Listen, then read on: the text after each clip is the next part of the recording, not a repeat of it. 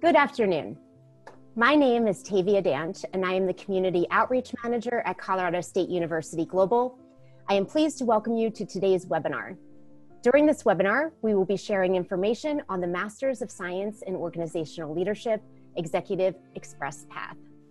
Why CSU Global offers this specialization, what you will learn, how you will benefit, courses, the cohort experience, admission requirements, and questions at the end. We certainly have a great program for you here today, and I am excited to begin today's discussion. But first, I want to start talking about Colorado State University Global. So we were first started and created by Colorado State University System back in 2007 as the first independent 100% online state university in the US. We have over a decade of leadership in providing quality online education for working adults. Before we get started, I wanted to share a few things to help out with today's engagement. At the bottom of your screen, you will see a Q&A button. At any time during the presentation, please go ahead and submit any questions you have, and we can answer those questions at the question and answer section at the end. You'll also see a chat button. Please feel free to introduce yourself there, tell us what you hope to learn today, and where you are joining from today. Just remember to select all panelists and attendees in the dropdown. Finally, after the webinar, we'll send each of you a copy of the recording and a short survey for you to fill out so we can continue to improve our programming. Now, I would like to introduce you to our speakers today, Dr. Dina Samora, Program Chair, and Dr. Tom Woodruff, Lead Faculty for Organizational Leadership. With that, I'll turn the time over to Tom and Dina. Great, thank you, Tavia, for that introduction, and welcome everyone. Thank you for joining. Those of you on the call, let me ask you a question to get you thinking about yourself as a leader. Have you always known that you wanted to work leading organizations at the level where your decisions drive the future of those organizations? That work is executive work. And if you're thinking like that, you're thinking like an executive. So what we found is that many of our students arrive on the virtual campus with proven leadership experience, but want to progress to the executive level in their careers. So this is why Tom and I created the Masters of Science in Organizational Leadership with a focus on executive leadership. Individuals interested in this path of study are those with established or proven leadership experience. Those with leadership experience are looking to network with like-minded individuals. So we created a format for learning and experience that reflects what those executive leaders do daily in organizations across the globe. Based on the 4 leadership competencies, as you see listed here, the Executive Express Path provides ways for the evolving leaders to improve in leadership of people in organizations and organizational knowledge, as you see here, relationship building, and self-awareness. There are many competencies within each of those 4, but those are the 4 main competencies. So as we move to the next slide, we see that how Tom and I also understood that current leaders are busy. They need accelerated learning, yet they still need to cover those necessary competencies for effective and purposeful leading at the executive level.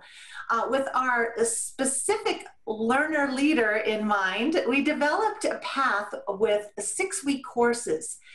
The students function in the role of a leader within these courses. They learn from experts with executive leadership experience, i.e. the professors. And they have all the materials easily accessible and cost-effective. And the students operate with practical service-minded learning, which is realized through service hours intended to enhance networking and interaction with various communities and organizations. This is what we proudly present to you today. So we move to the next slide and we consider why we offer this path for existing leaders. There's truly a need to prepare existing leaders for the rigors and changes at that executive level. The need is to look at various organizations as viable options for these executives. The importance of moving from existing leadership skills and expanding them to the realms of influence found at the executive level could not be overstated. So now let's look into the next slide where we consider what organizations we might include in this idea. And you might wonder, what types of leaders are drawn to the Executive Express Path? So we put together, as you see here, this brief list of titles that represent some of the students in our cohorts. And the ideas of what they may be doing. This is just a small portion of what represents those Executive Express Path learners that come into our Express Path. So we're going to delve a little bit deeper into what exactly happens within the courses and with our cohorts. So Tom, will you share with us the diverse organizational leaders in our cohorts? Absolutely, be happy to, and welcome everybody. Thank you for joining us. And Tavia, would you project up the presentation, because we're not the participants aren't able to see it at this point? I can read from my notes, but then this way they might even know what I'm talking about, which is kind of scary in itself, As Dina shared with you, when we designed this path, we kept in mind the organizational leadership concept doesn't lock into any one single industry. In fact, it covers the broad spectrums of our whole economy. And so when we talk about the areas that are, all right, excuse me. I'll pull mine up so I can see where I'm going here. When we talk about the various industries, we listed a lot of industries that are covered, including the ones that we currently have in existing cohorts. And they come from fields such as construction, educational services, finance and insurance, government, public administration, healthcare, lots of healthcare, military, nonprofits, retail trade, travel and tourism, and wholesale trade. So it covers really a broad spectrum. And again, that's the concept of leadership, because leaders, true leaders, can enter any type of organization.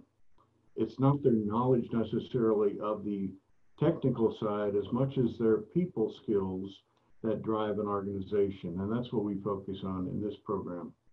So in the next slide, if we look at the 4 competency areas that Dina shared with you previously: leadership, organizational knowledge, relationship building, and self-awareness, we put these together based on our knowledge and experience, but also in research. We looked at what are the competencies that are important in today's organizations.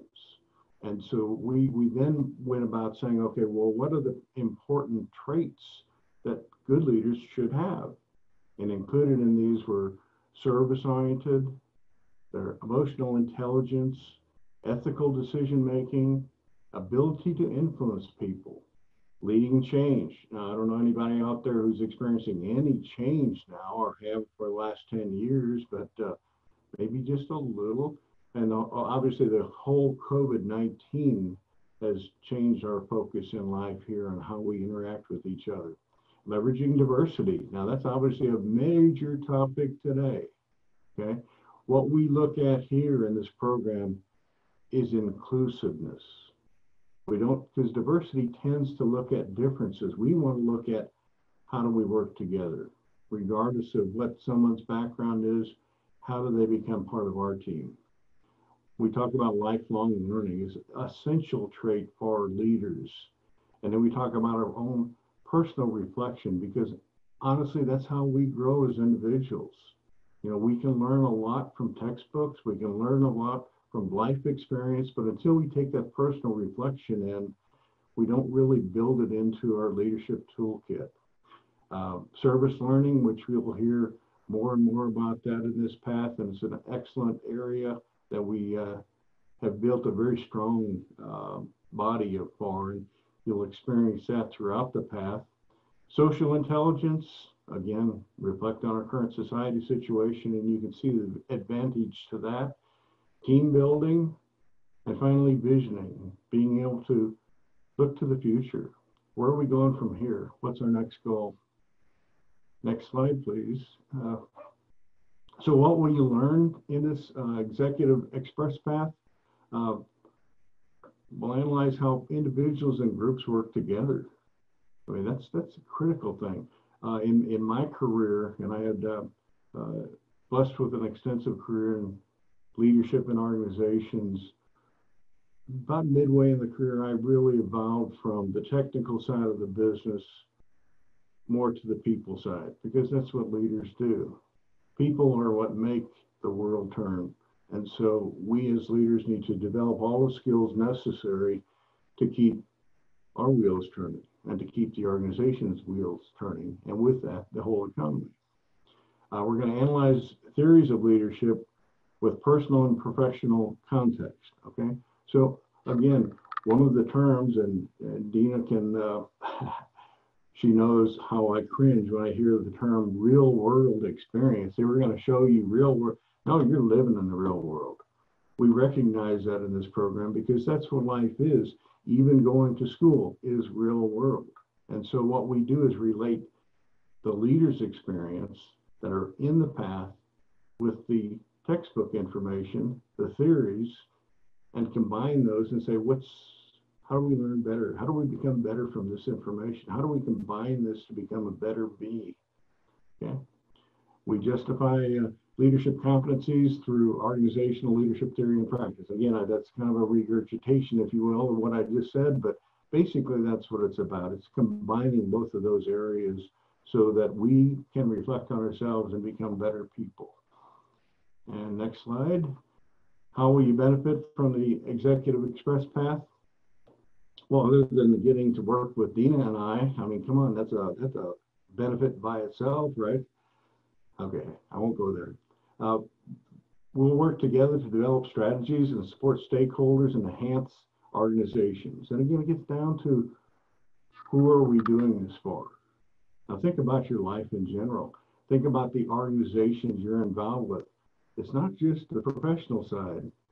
You got a personal side at home. That's a totally different kind of organization. You have probably an educational side, which you're learning from or gaining from or giving to in many cases. You have a spiritual side, which many of us give and take with that as well. And you got a community side. All of those kind of mesh together, and that makes up the real person. And that's what we try to do within this program. Now, I'm not going to read all of this to you because you can do that for yourself, but that fourth one, evaluate lifelong learning to advance a cohesive culture within an organization, that's such a critical component. We like to believe that we are lifelong learners, and we try to develop that trait, if you will, in everybody we meet. Because if we were really true to ourselves as leaders, we will never stop learning. Okay, next slide. Now, what's your cohort experience going to be like? Well, one of the greatest benefits we had from this design was we designed it so that the members in the cohort, the leaders that join the cohort, stay together. So you'll go through a 14-month path, 10 courses, you stay together, you share together. By the midpoint of that, you really become an extended family.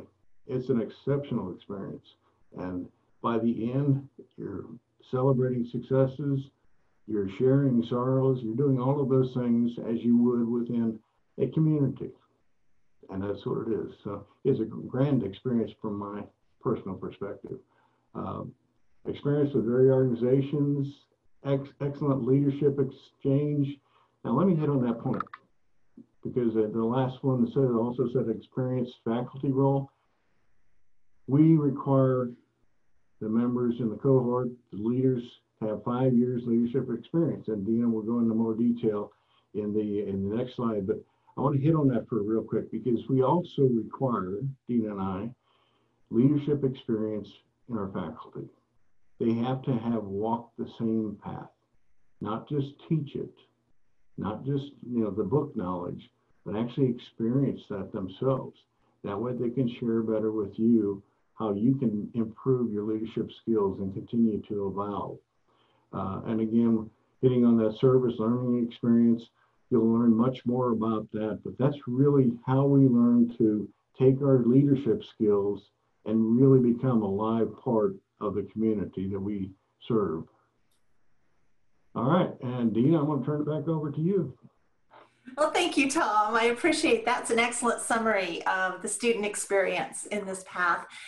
What Tom and I had hoped for when we designed this was this true dynamic connection between the leaders across organizations that we are realizing. It is a reality, and the cohorts are flourishing. It's exciting to see this happen. We celebrate right along with them. So if you're listening to this and you find that this just might be the experience that you're looking for to take your leadership to that next level.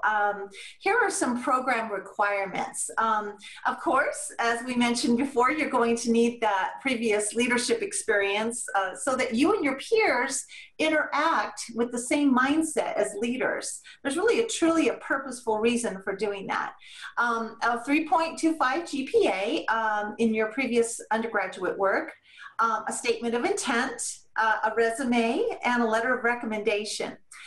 What you'll also need is technology that allows you to share the audio and visual portions of our path, such as Zoom or Adobe Spark, some of these that you might be using already. To sum up the path, we look at the next slide and we can see that there are 8 courses that you will take, and they will give you that strong knowledge base in theory, communication, decision-making, all aspects of leadership at the executive level. The emphasis is on applied learning, as you heard Tom discuss just earlier.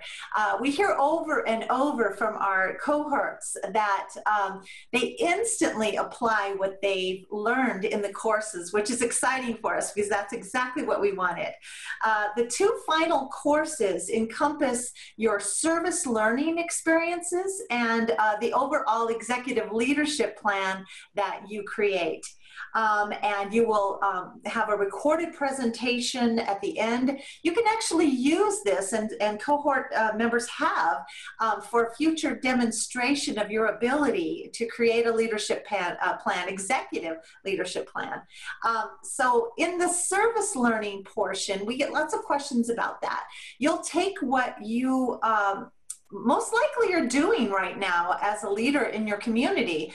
And throughout your program, you're going to record and reflect on those experiences in anticipation of your 9th course, as you see there.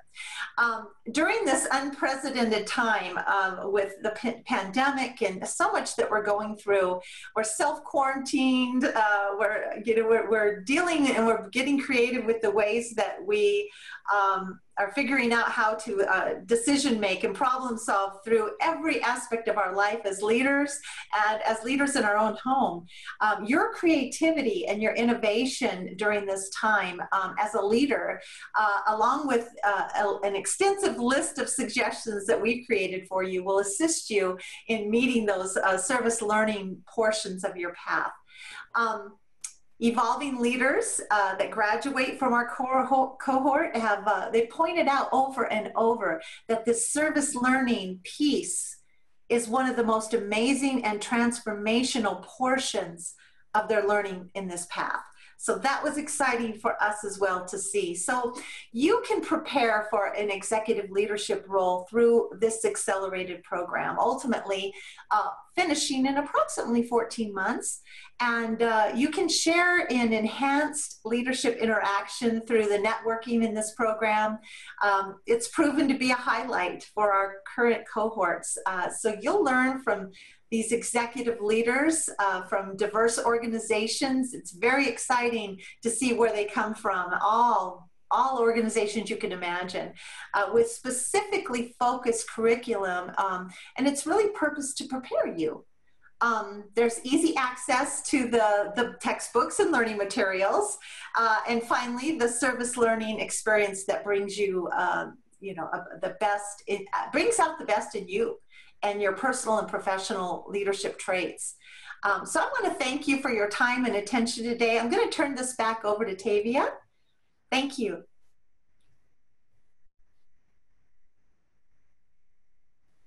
Thank you so much, Tom and Dina. That was wonderful. So now we will open the floor up to questions. And we have our first question with, what is the average age of participants in this program? Oh, that's a great question. It really does span. And I think, Tom, you could probably answer this question because you're actually right there with the cohorts in the courses. What do you see?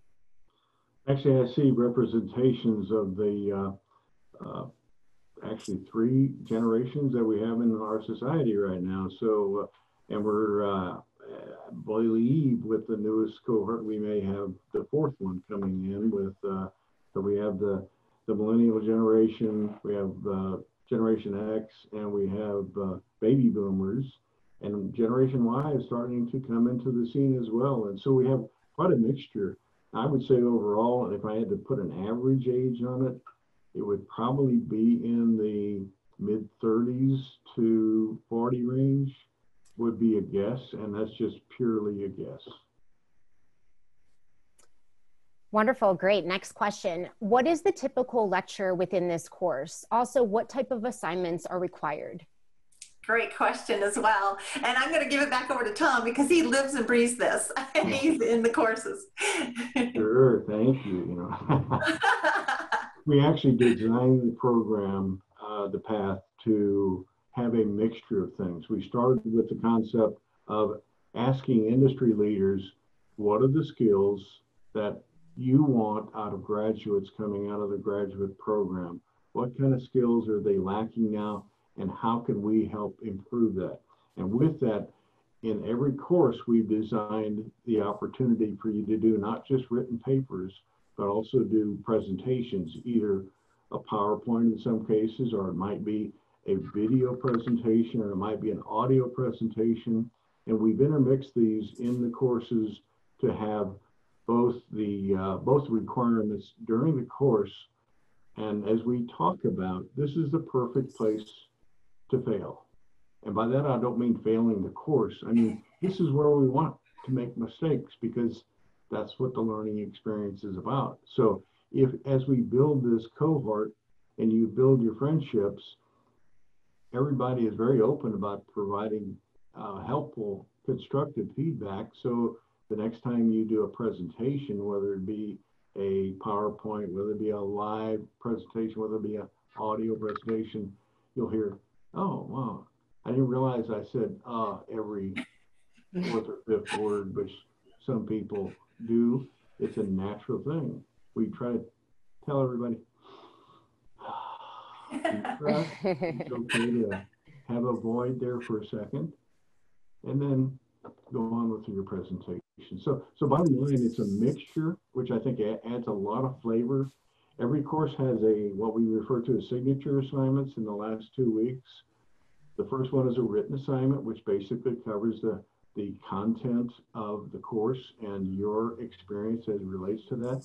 And then the second one is actually the video presentation, the voiceover, PowerPoint, or however. We give you some options to be able to do that in your way so that you can make that factual presentation from week 5, if you will, into a live presentation in week 6. So I hope that answers that question. Wonderful. Thanks so much, Tom. Next question. What types of leadership experience do you typically see? That's exciting to me. Thanks for asking that question. I have the privilege of looking over every application and reading through all the wonderful things that each candidate has done. And I'm telling you, the variety of leaders is just, it's so encouraging and inspirational to me. We have those in the healthcare field. We have those in military. We have those in education. We have those in the corporate sectors, in the Fortune 500s. We have farmers that are leading the way. I mean, it just, the nonprofits, it goes on and on and on. And it's that, to me, that is so exciting, because that truly is what organizational leadership and the study thereof is about. It's about those, leaders in every organization, because leaders come in every organization. There isn't just the business leaders. There are leaders everywhere, and recognizing that and seeing, and that's what makes, I think, this experience so exciting, is to be able to be in a cohort with people, leadership from every organization you can think of. And Tom, you may be able to share some of those things that are, that you see in the course. Absolutely, Dina. And you're right on target with this. One of the comments, as a matter of fact, in a recent, we have scheduled board meetings, as we refer to them, and they're Zoom sessions we hold with the class, and we just have an open communication. We usually cover a couple topics, but we talk openly about what's on your mind. If you have questions about current events or anything like that. But one of the feedback items I hear consistently is the joy and benefit that the members have gained from interacting with people in totally different parts of the country, totally different industries, giving different perspectives on basically the same leadership concepts, but from a different perspective. And that's how we really learn from this. So it's quite a mixture, kind of like our country is, kind of like our economy is. And that's a wonderful experience. So yes, it's a broad spectrum, which again, just makes us even better. Wonderful, thank you so much. Next question, how long does the course take and how much is the fee? Great question. The fee you'll have to talk to your enrollment advisor about, but how long the course takes is 6 weeks. There are, you're taking a course for 6 weeks, and a back-to-back another course 6 weeks. You get a week off, then there's another 12 weeks. So, you're taking 2 courses every 6 weeks. And that's why it's so accelerated, and that's why you can finish it in just over a year. So that's, it is rigorous. So be ready for that, because it really does, there's not much of a break except that 1 week break in between every 12 weeks. So, but you do reach your goal much faster. Wonderful. Next question, do you have any success stories from previous students that took this degree? And this is my favorite question. Yes, it's mine too. And I'm gonna give that to Tom, because he actually, in the last course, he teaches the very last course, and that's why I keep referring to Tom. But he has some of the most wonderful stories to share from the cohort's mouth. So go ahead, Tom. I'd be happy to. Yeah, this is a true joy. We just recently graduated our first cohort. They finished in the early part of April this year, and they were at commencement. Well, let's see, we had 14 in that first cohort. And of those 14, 8 of them reported either new positions or promotions within their organization. And there was another 9 who reflected on the benefits of the service learning and how it helped them broaden their interest and broaden their influence, if you will, in getting to know more people. But bottom line, the benefits they gained for it far outweighed the hours spent. And it was just a tremendous success story. I believe we'll see reports on continued growth within that realm. And so it's, the success has been phenomenal, possibly even greater than we hoped, but we're both optimists, and so, we kind of hold the bar pretty high. But anyway, so I think it's an extremely beneficial program. Wonderful. Next question. Is there assistance with transition back into the workforce and accelerating one's career path? Oh, I like that question. That's great. That part of the cohort is just that, those connections that you make. Part of that service learning are those connections that you make in your the networking, and we purposefully structured the course this way. Now, as far as official transition back into the workforce, we have a career center that will, can assist with that. But in our program itself, you're going to find those networking. It's just going to happen as part of the cohort, which is very exciting because you're networking with all the people in your cohort and then all the people they know within their networks, and so on, so forth. So in a sense, yes, there is assistance with that transition, but officially it would work through the Career Center, and then, and so I don't know. What do you think? Have you seen some of that happen, Tom, in the cohorts? Have you seen any of that interaction? Yeah, I have. With the, of course, current events with COVID-19, we've actually seen some of our members who had previous positions, all of a sudden we were either put on deferment or they've been laid off because of downsizing and everything like that, and they actively went back in to pursue new opportunities. It's interesting to me in the sense that they didn't have the same kind of concern as traditionally I would have heard from students, and it's like they've got a different level of confidence, saying, "Yeah, that's a bummer, but I'm gonna succeed. I'm gonna find another opportunity, and it's hopefully going to be better." I did want to share one other observation too. You're talking about successes. Two of the cohort members from the first cohort actually were asked by their companies, their organizations, shouldn't call them companies because they were organizations, to design their own job. Wow. Now that to me was really cool because, hey, I want to do that too, but it really was refreshing to hear that, because the organizations recognize the benefits of this program enough to say, you tell us where you can help us the most. Excuse me, my voice is good. I only apologize for that. But that's a sign of talking too much, I think. So I'm going to give it back to Dina. Wonderful. Thank you so much. Another question. What are the challenges with taking a 6-week course versus an 8-week course? First thing comes to mind is time. It really is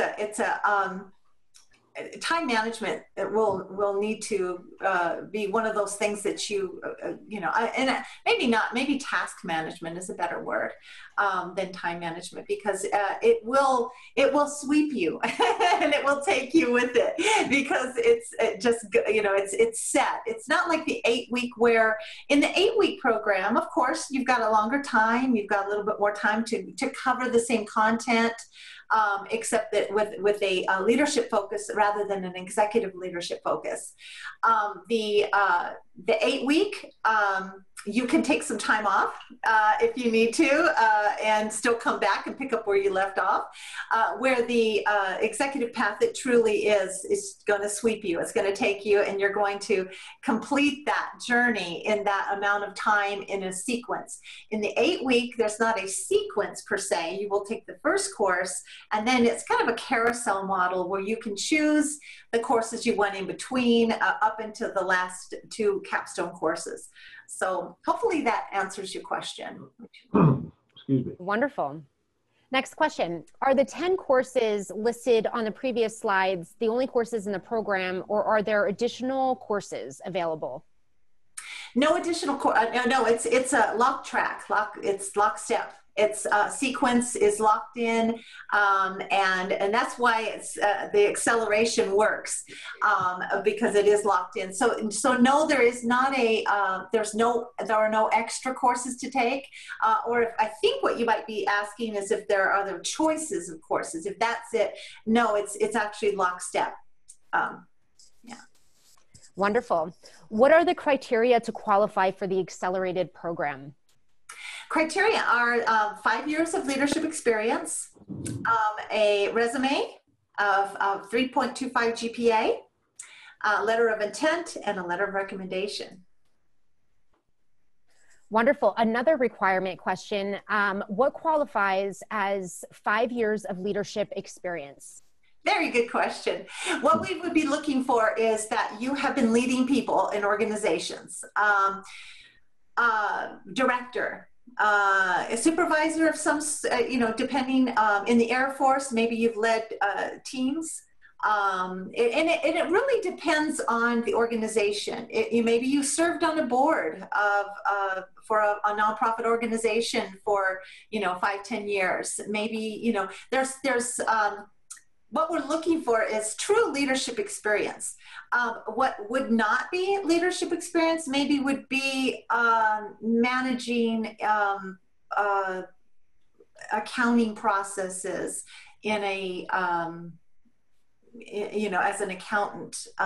Now take that in a different way. Maybe you were an accountant that led a team of accountants.